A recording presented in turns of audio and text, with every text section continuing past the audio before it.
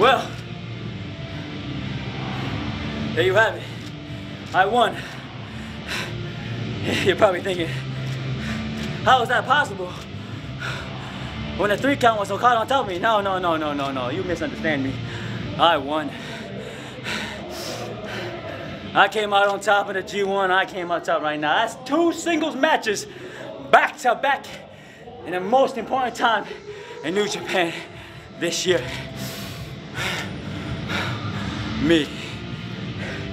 You can always count on the bad boy, the good bad guy, the bad guy, the good guy, Tama motherfucking Tama, the foreign ace, the face of New Japan.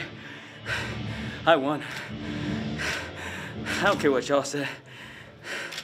Tama Tonga won. Hey Okada, congratulations. Well, fuck you.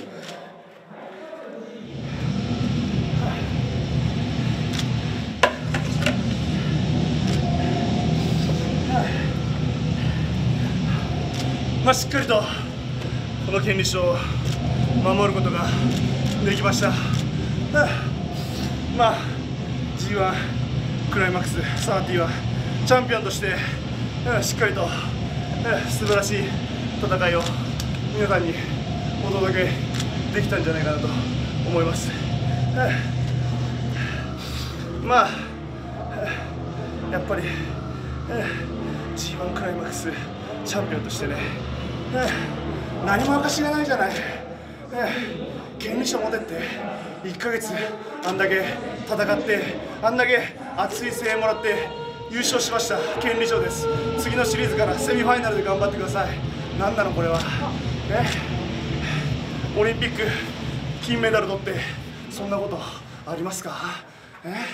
この G1 クライマックスのね、みんなが新日本プロレスという会社が軽く見てんじゃないの。これはね G1 クライマックスというのはただ東京ドームで挑戦権利書をかけるだけのものじゃない。G1 クライマックスのチャンピオンはチャンピオンなんだから。1月4日東京ドーム。まあ次はまあ今音楽が流れてますけども、まあどっちでもいいですよ。なんでどっちがいいか、なんでどっちでもいいか分かる。なぜなら相手はこの俺だから。誰が相手だろうと俺がいれば大丈夫だから。とりあえずこんな感じで、まあ当分ねちょっとアメリカにも行くんで、